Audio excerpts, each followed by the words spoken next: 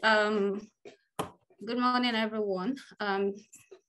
As Yobosa has said, my name is Busola Oronti, and today I'm presenting this topic, electricity in the heart, the basic principles behind electrocardiography. We're going to make this session as interactive as possible. You can see a QR code here. You can scan that code. It's going to take you to a site. If you don't have a QR scanner, you can copy. This website address, because I'm going to ask some questions. There's one I'm going to do now, and it's already open.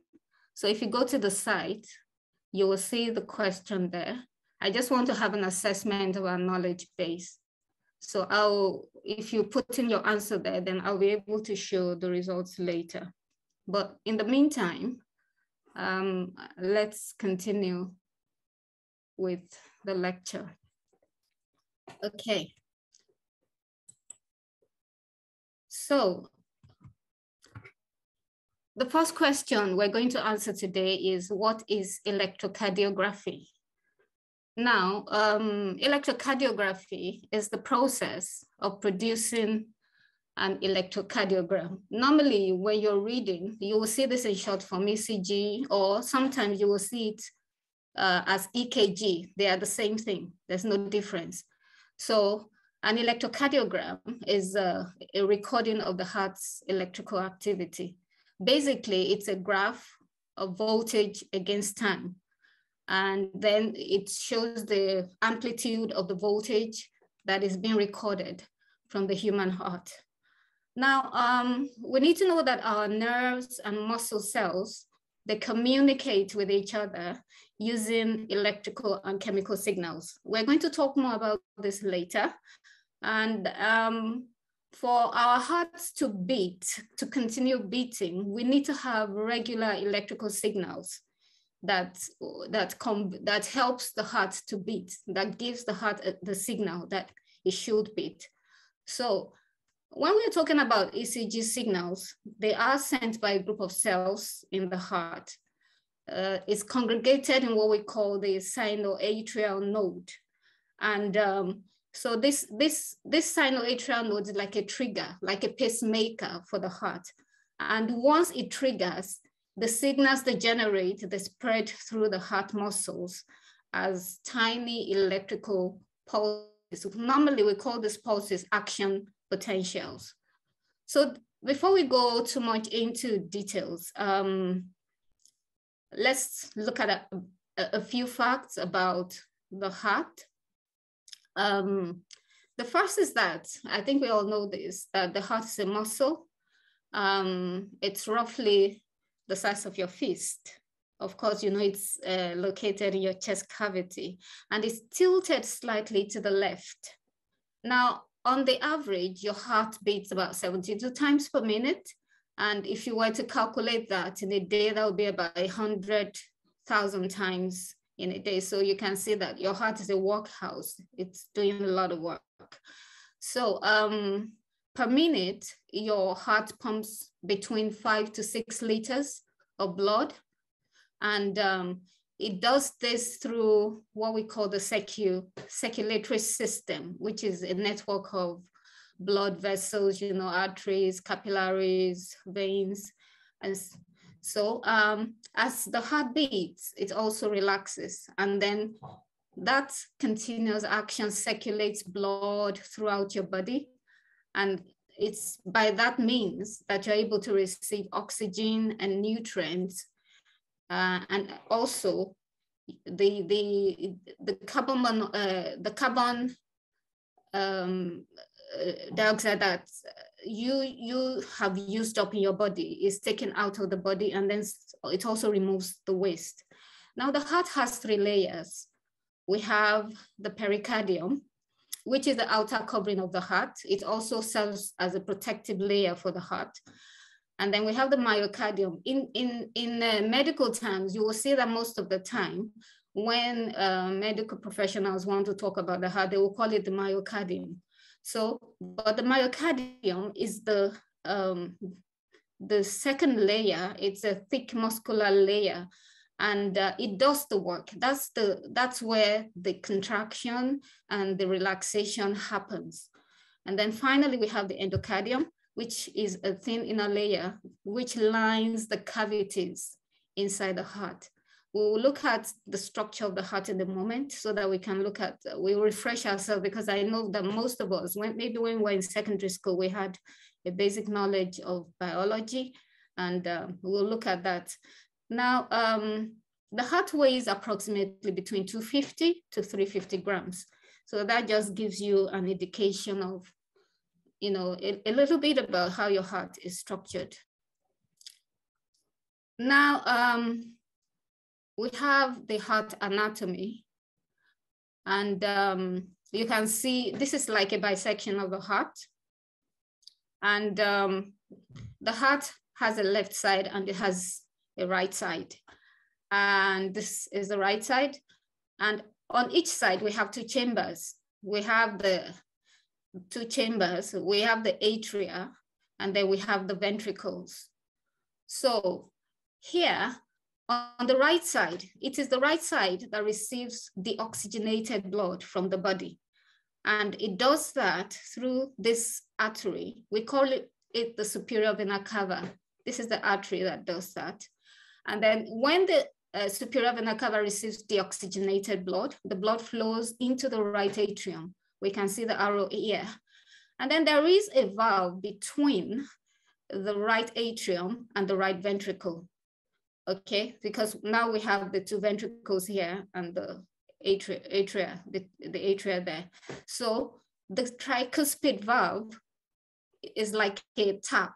It closes the valve, and then sometimes the valve opens when the blood needs to flow from atria into the ventricles, and it can close also. Apart from that, it also serves like an insulation between the atria and the ventricles.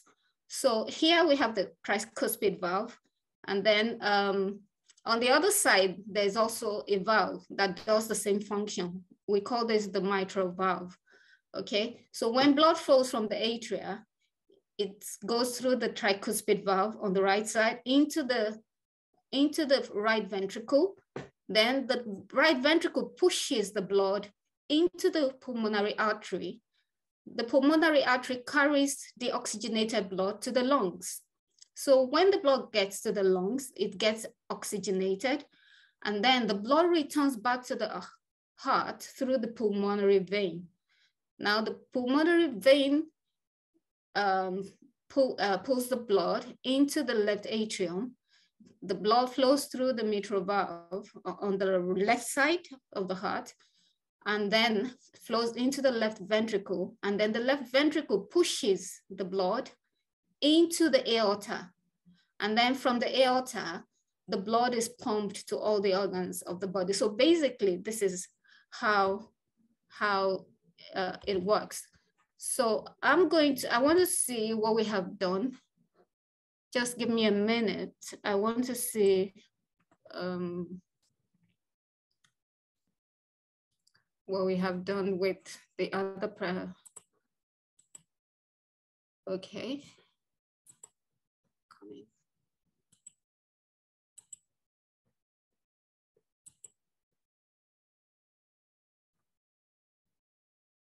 Okay. So now can you see that? This is the result of what we did, the polling that we did. So 40% of us, we know nothing. And then, well, and this is good. Okay, so let's go back to our presentation. Okay. All right, now we're going to watch a short video of how our heart works, just a summary of what I have said. So just let's just listen and watch.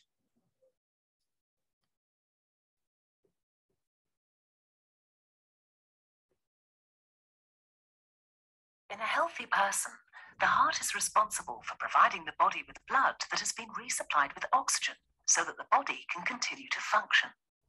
It's a continuous process. On the right side of the heart, the right atrium, the heart receives deoxygenated blood from the body. The blood passes through the tricuspid valve into the right ventricle and then is pumped through the pulmonary valve into the pulmonary artery, which takes the deoxygenated blood to the lungs where it picks up oxygen. This oxygen-rich blood comes back into the left atrium of the heart through the pulmonary veins. The blood passes through the mitral valve into the left ventricle, which pumps the blood out through the aortic valve into the aorta. This is the main artery that takes this oxygen-rich blood to all the different parts of the body. Once the body has used all the oxygen from the blood, it is pumped back into the right side of the heart, and the process continues. Within the healthy heart, there is a partition called the septum that divides the two sides of the heart and prevents the oxygenated blood and the deoxygenated blood from mixing.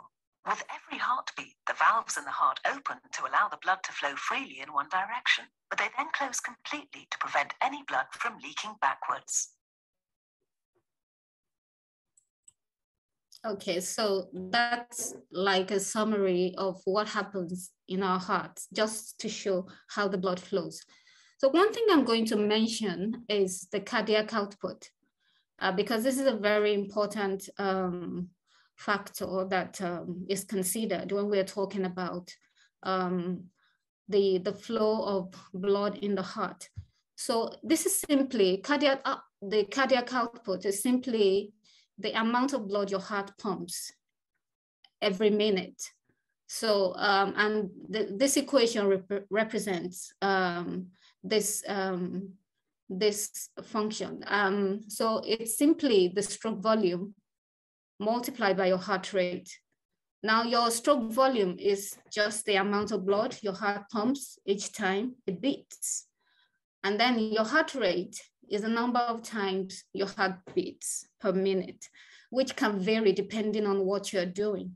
So a normal cardiac output, I've just put that as a note, for a normal person, your cardiac output should be between 5 to 6 liters of blood every minute. That is when the person is resting. Now we're also, we'll just take a close look at this. The factors affecting our heart rate, and then factors affecting stroke volume. You can see a number of factors affecting our heart rate here.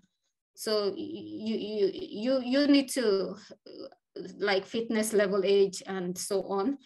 And then the stroke volume, you would be surprised to know that gender has something to do with it.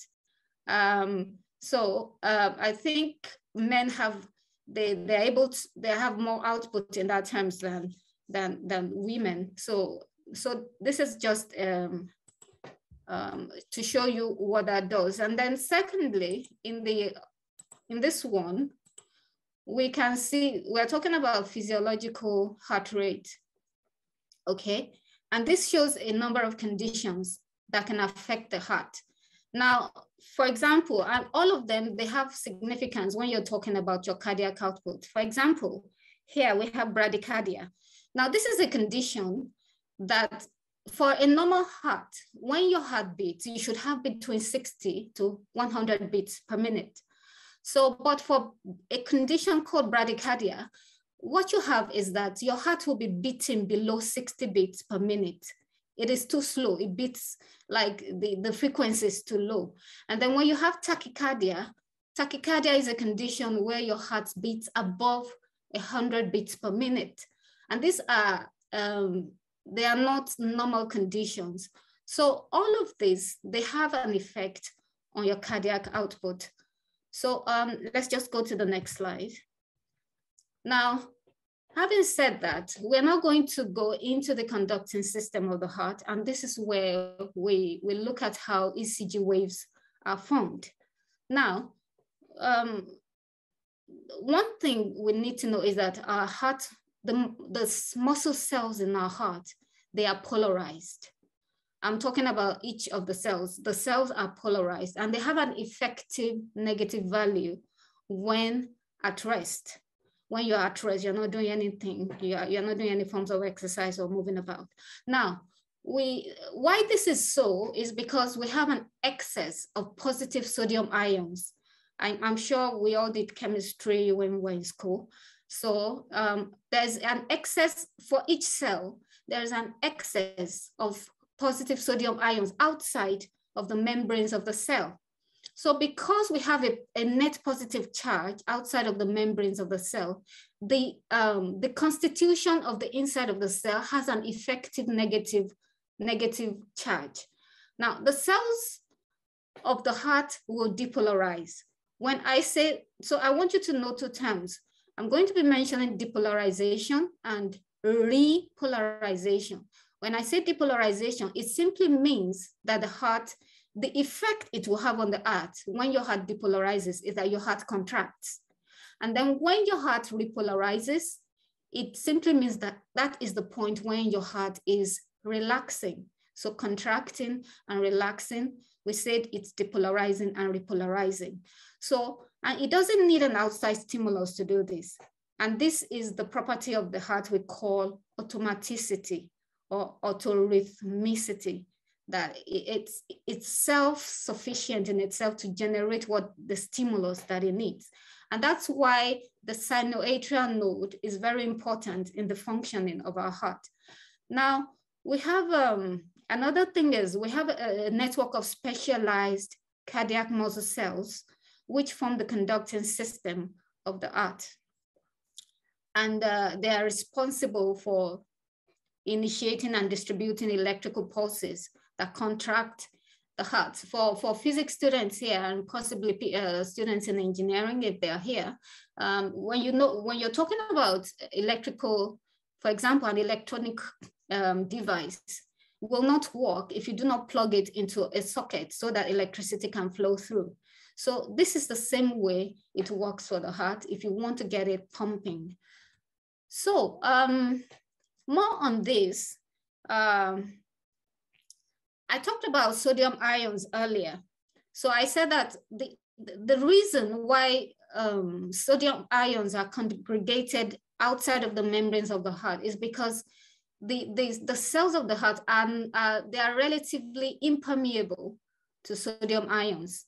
So for electricity, we need pulses of depolarization to happen. What happens is that the heart cells are stimulated. When they are stimulated, the level of permeability that they have is increased. And so the sodium ions are able to enter. I know that there's this thing they say that like charges, they repel, and unlike charges, they attract. I told you earlier that the inside of the cells they have an effective negative value. So when the permeability is increased, the sodium ions enter the cells to neutralize the negative ions. And this is just something that happens in an instant. So when they enter, the negative ions are neutralized. And what you have at the end of the day is that the sodium ions are now more inside the cell than outside of the cell. So the cell inside of the cell assumes a net positive charge compared to the outside of the cell. And now there's also, immediately that happens, there's a desire to neutralize even that action. So because the outside of the cell is now negative relative to the inside of the cell. So immediately the sodium ions move out again to neutralize the negative charge outside of the cell. And so this action continues. And when this happens, from the initial negative potential to the sodium ions coming in, assuming a positive charge, and then to them coming out again, what we have is a pulse. We have an electrical pulse with a certain amplitude that is generated. So, and this continues, and this is the action that we call depolarization, which I have said you should associate with the contraction of the heart. Now, when the sodium ions leave the cell, which is about minus 90 millivolts, which is what is effectively inside the cell at the start. Now the pulse that you have is what you now call action potential. There are several action potentials that make up the ECG signal. And we're gonna see that in a minute. So we have all of this going on, depolarization and repolarization of the entire heart. And this can be measured on the skin surface using special measuring tools. For this to happen, I've put a few pictures there. This one in particular, you will see that these are electrodes, because for you to measure ECG signals, you need to attach electrodes to certain parts of the body. So you can't just place them anywhere. They have to be in certain parts of the body. And then they are able to measure this change in action potentials at every point that it is happening. And that's why you now see what we call an ECG signal. So I have put here a few diagrams to show how, because for an ECG device, it depends on how the device is. Sometimes you can even have a watch that has an ECG measuring ability. Sometimes it can be a handheld device. And sometimes it's a very big machine, sometimes like the ones that you have in hospitals. The standard number of electrodes that an ECG machine should have is 12 electrodes, but that is for big machines. Sometimes you just, for the handheld ones, maybe they have three electrodes. You just have 3 electrodes. Some have 5 electrodes. For example, if you see this man here, there are 5 electrodes attached to his body. And then this is a type of ECG machine we call a Holter monitor. This can measure ECG. It's attached to the body. It can measure ECG signals for 24 hours. So you can sleep with it. If they want to monitor you overnight or maybe throughout the day or for a week, this is what the kind of ECG device that they use is called a Holter monitor. So you can see here, we have 4 points for the electrodes. This means that it's repeated here. The right arm, the left arm, left leg. This is for 3 electrodes. So there are different variations. For here, you can see these are 9. Here, this is like the heart. And then this is like 6, like you have here. These are the positions, V1 to V6. That's what you have here. And then the 3 here is at the back, at the scapular point at the back. And this is the spinal cord. They're just using this to show the spinal cord, that these are the positions you need to put this at the back, and these are the 3 representing it. So there are different ways to put electrodes. So it depends on the level of information you want to get from the ECG signal. So the less electrodes you use, the less amount of information you will be able to deduce from the ECG signal. Okay, so now let's just watch another video. And I want you to be able to relate this, because this is the ECG signal we're looking at. So you can see that there are different parts to an ECG signal. Here you have the P wave. That's the P wave. You have the R wave and you have the T wave. In essence, you call the whole of this the PQRST signal. That is how it is labeled. And this video will show us how the contraction and the relaxation of our hearts correspond to this signal that we see here. So let's just watch.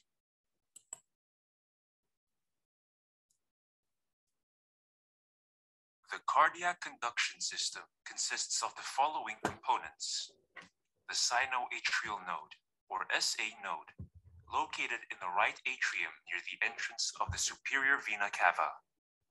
This is the natural pacemaker of the heart. It initiates all heartbeat and determines heart rate.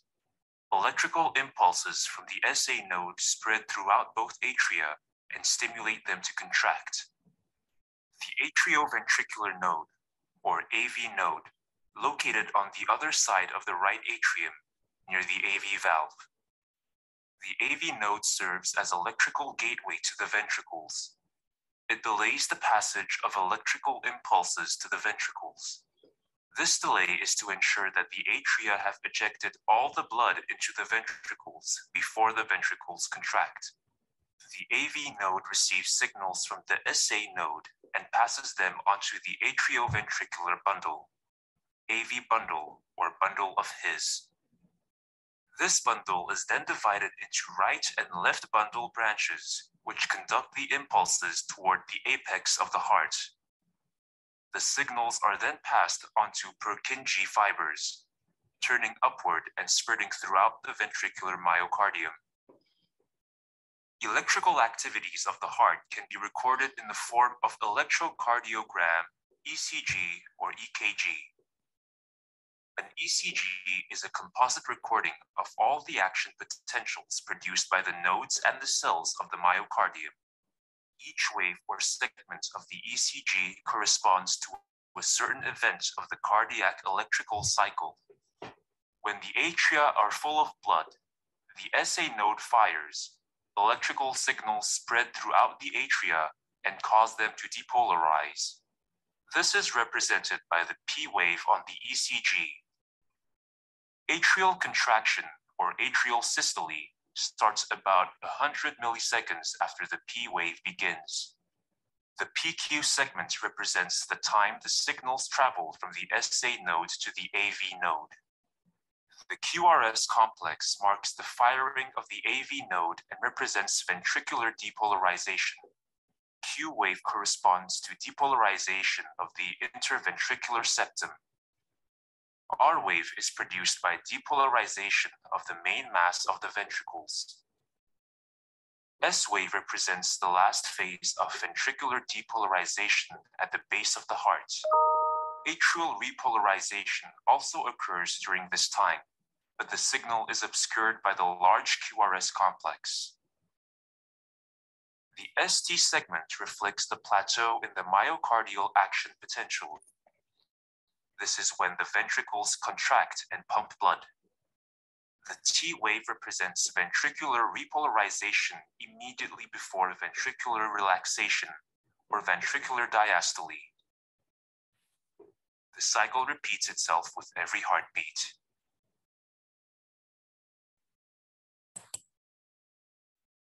Okay. So we can see this is the wave P, Q, R, S, T, and we've just been told how these are formed. We're going to, this is a normal wave. This is when the heart is functioning well, this is what you should see. But you also need to know that sometimes we have ECGs, we have quirky ECG signals. I call them quirky because they are not, they don't represent all of the parts that should appear in an ECG signal. So I have several samples here. For example, now the strongest part of the ECG signal is the Q, Q, R, and S. You will see that the S part is missing here. We call it the QRS complex. That's what they call it. So here the S part is missing. Here, the Q part is missing, but nonetheless, they are still all QRS complexes, just that some parts of it are missing. So when you see that, you are able to know that, yes, it's still present, but some component of it is missing, or there's some abnormality in the heart that is making that to happen. So we're gonna, I want us to do an exercise. Okay, so we're going to we want to be able to identify some of these things when we see them, because I know we're still going to have projects, and it could help us in some way because we are familiar with what we're looking for. Okay, so this is the first example, and we have a signal. You see that it's going up, so don't worry. This is I'm particular about QR complexes here. I'm not looking at, because you could also have abnormal P waves. That's the P wave happens when the atria is contracting. that's when the atria contracts. The QRS complex happens when the ventricles are contracting, and the T that you saw in the other wave, the normal wave, is when the ventricles are repolarizing. That means when they are relaxing. So basically that's an explanation of the ECG signal. But here we're just looking at the QRS complex. So if you wanted to label this, I will just show you the first. Now this is going up, meaning that this is an R wave. It goes from here to here. We're not looking at the P part, it's just from here, and not even the Q. Now this is the R wave, and it's rather small for an R wave. And then from here, we have this thing coming down, which is the S part, but this is quite much for the S. So you'll see that because this is small, it is a small R wave. So we give it a small r. If it were taller, it would be a big R. Now this S shouldn't be as deep as this. So, but it's quite deep. So we give it a capital S, and then it goes back. This is the isoelectric line. It is the baseline where nothing happens. Along this line, we assume that there is no electric current. Sorry, no voltage. Now here again, we have another R wave, which shouldn't be, but we do have it. And we call it's an R wave, it shouldn't be there, but it's there. So we call it an R prime, and it's also small. So we give it a small r with a prime. Now, the second one, let's see, I'm just getting you familiar with the numbering because we're going to do a number of exercises. So here we have, you can see this is quite different. The R here is quite different from here. This is quite a tall R wave. And so we give it the R, the big R, capital R. It comes down, but it's not really getting down to where it ought to be. So this is a small s. So that's the S part. And then it goes up again. And then that's another R, and the R ends here, which is also a big R. So we give it an R, but because the R is happening again, which shouldn't be, we give it an R prime. So I'm going to show you in the next slide a few of this. So I've set up the pole F thing again. So please, I'm going to activate, I'm going to activate that now. Let me just hide this. Okay. So let me go back to my activities. So the first one, I want you to label the signals. So you're going to label this. Let me activate it. We'll just do a few. I just want to test your knowledge. Please, can you go to the website and put in the answer that you think? I'll just give you a few seconds for this. The answer that you think is appropriate. Just put in your answer, okay? So we can see that. So I'll go back. Let's do another one. The second one is this. Let me activate that.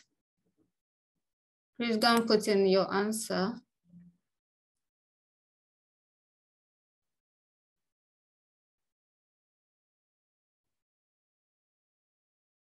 Okay, that's okay. Cool.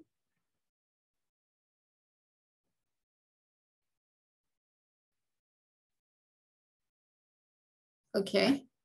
All right, Miss, let's go back and do another one. We'll see the answers in just a minute. I just want us to, okay, that's, so let's do another one.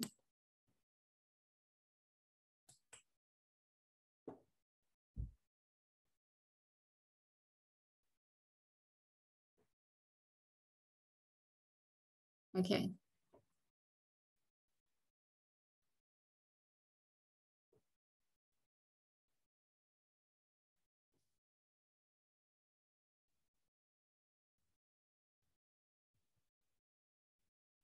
Seems to be stable now. All right. Okay, all right, let's just do the last one. You know whether your answer was good or not. Okay.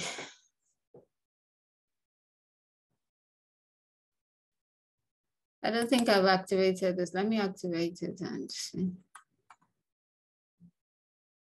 Okay, so now I've activated it.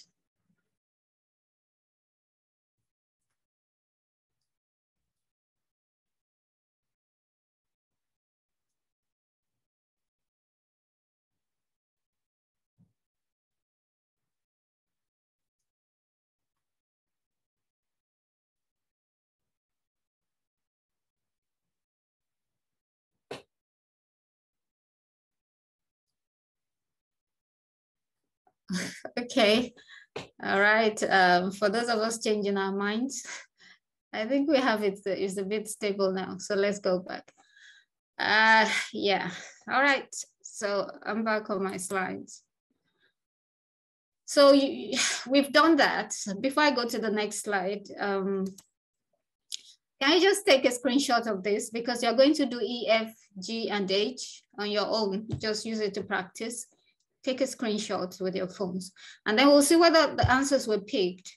All right, let's see. So these are the answers. This is for you. Just check whatever you did to see whether you got it right or not. So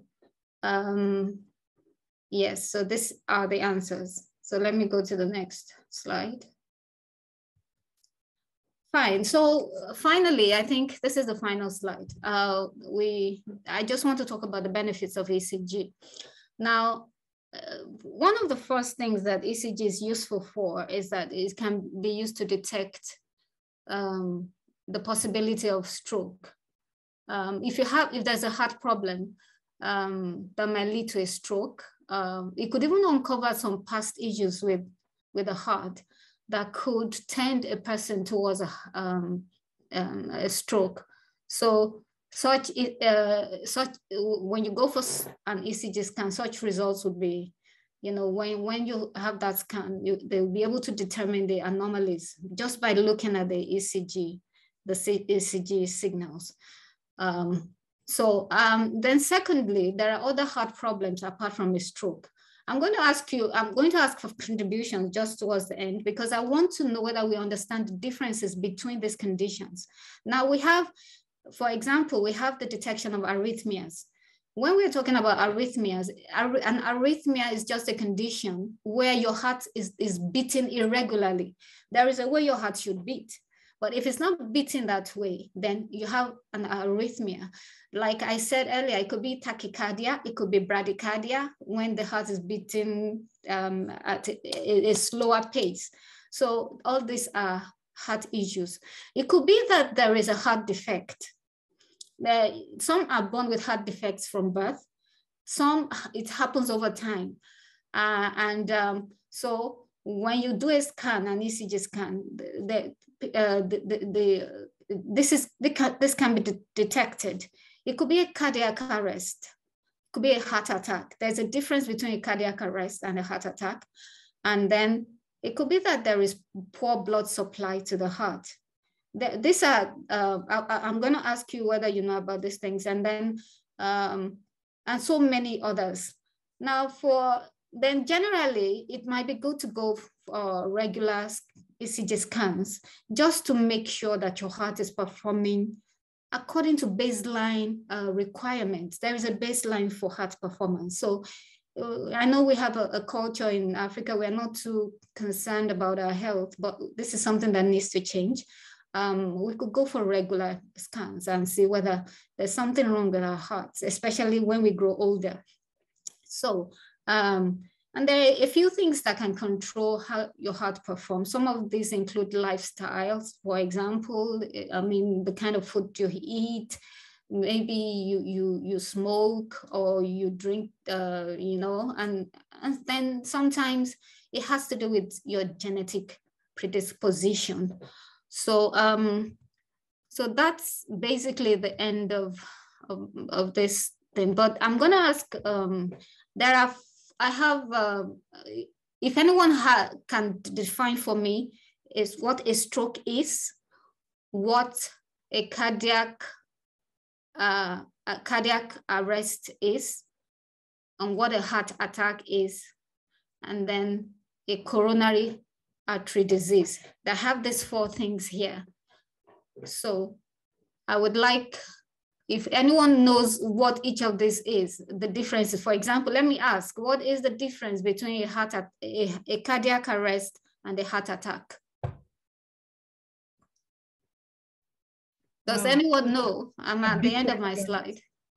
Okay, if anybody wants to answer, can you just put up your hand and then we'll unmute you? Or would you like them to answer in the chat, or you want to hear them? They can talk. I mean, it's better to talk. We're trying All right. So if you want to answer, you have just thrown a very big bomb. Those are big questions. So no, because I need to know because I didn't know the difference, or what a stroke is. Or maybe we start with a stroke. Maybe we just ask, does anyone know what a stroke is?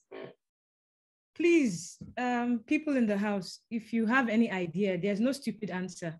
We are all just say no. Yeah, there's no stupid answer. You can put up your hands and then we'll unmute you.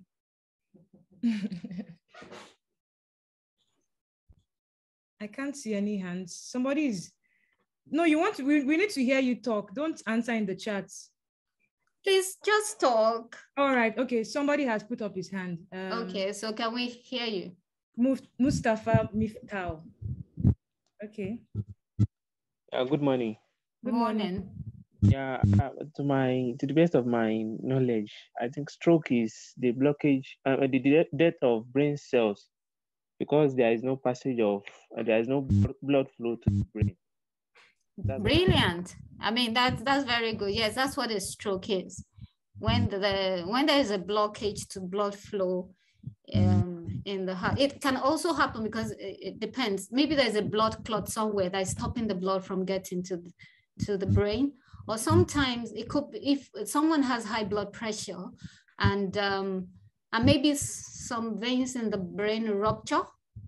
There's some blood vessel in the brain rupture, and then that could also lead to a stroke.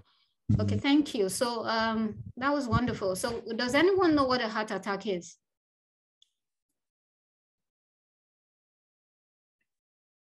Basil Onyekachi, do you want to tell us what a heart attack is? Yes.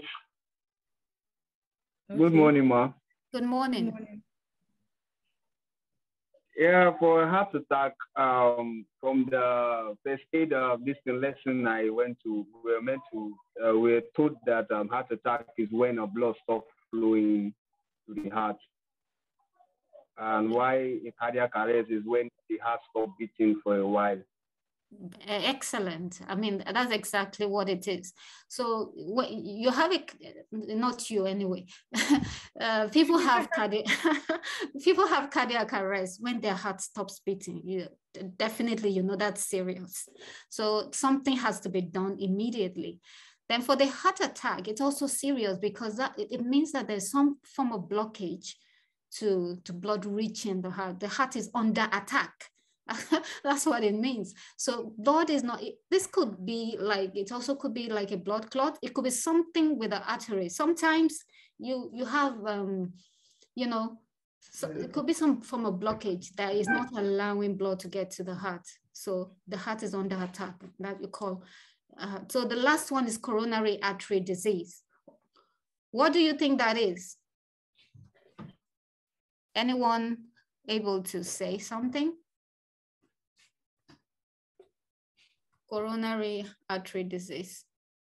Okay, quickly, that is when, the arteries that supply oxygenated blood to the body or to the heart, to the heart in particular, if sometimes because of that's plaque, there's something they call plaque, it builds up. It could be due to fat. It could be due to maybe some of the things that we ingest, like when you take too much salt in your diet, it could cause plaque to build up within the arteries. and then it continues building up. And then at a point, it can even block the passage of blood within the artery. So when that happens, the heart is denied of oxygenated blood, and that's very serious. So that's what a coronary artery disease, or what it means. So yeah, so I've come to the end of my lecture. Thank you for listening. I'm ready to take questions if we have them.